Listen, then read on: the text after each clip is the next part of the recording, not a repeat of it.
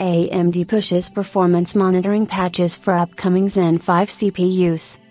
Thanks to Phoronix, we have discovered that AMD has recently released initial patches for performance monitoring and events related to their upcoming Zen 5 processors in the Linux kernel.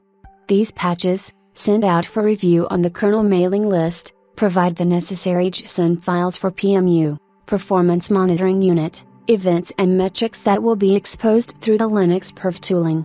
As the patches consist of JSON additions and do not risk regressing existing hardware support, there is a possibility that they could be included in the upcoming Linux v6.9 kernel cycle.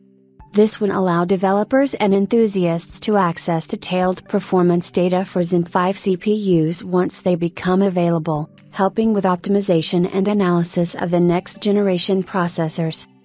The release of these patches follows AMD's publication of Performance Monitor Counter documentation for AMD Family 1A Model 0-20FH processors last week, confirming that these models represent the upcoming Zen 5 lineup.